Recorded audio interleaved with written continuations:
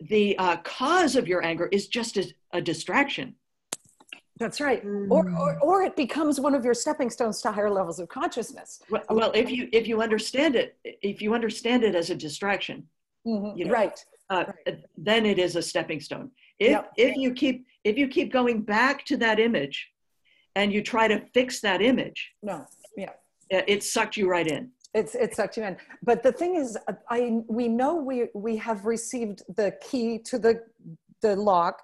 We know that the door has been opened, and we know we have walked out when it doesn't create any negativity, but might even give us wisdom that we can move forward, you know. And you can handle it.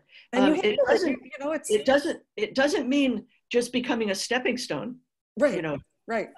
It does mean having a really fine-tuned and effective means of meeting whatever situation comes up.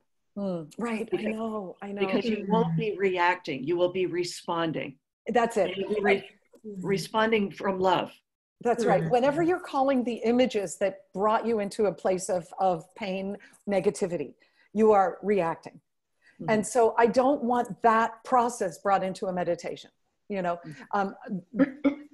So Lydia, now that we've been going blah, blah, blah, blah, blah, you haven't seen the video, but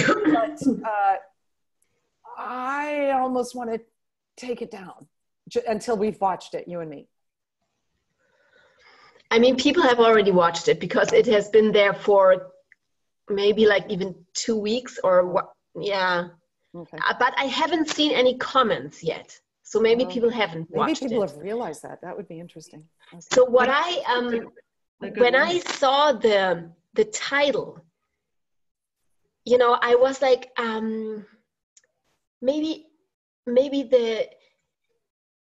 we don't start at the right point here, because, you know, if you call a meditation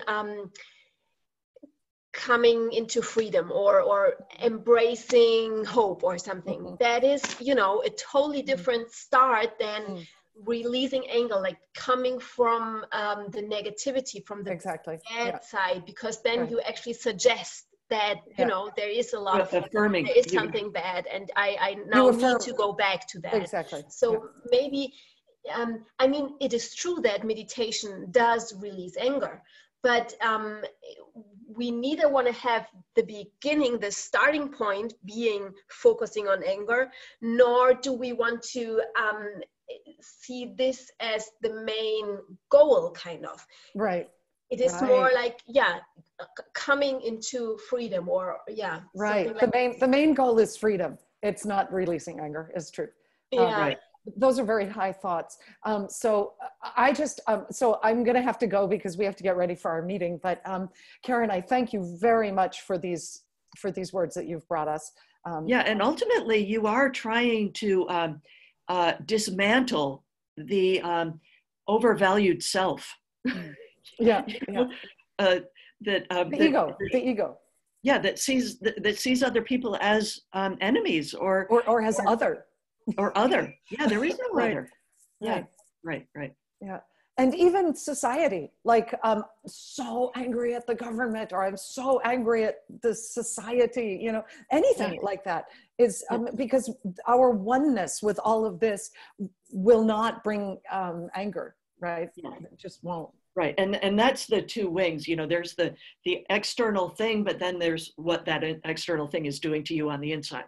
Right, right. Yeah. Well, I think Jesus, when he looked over Jerusalem and he cried, you know, he was recognizing the one wing, right? And then he walked right into it, you know. But he also felt the oneness, you know, he was there for the love of the world. Yeah. You know, he didn't feel, even when he was put on the cross, he didn't feel that people were separate, hanging up on him. No. Yeah. Right. Well, thank you, dear ones. Look at my godchild right there. His beautiful face. Hi. Hello, Christian. I have just woken up.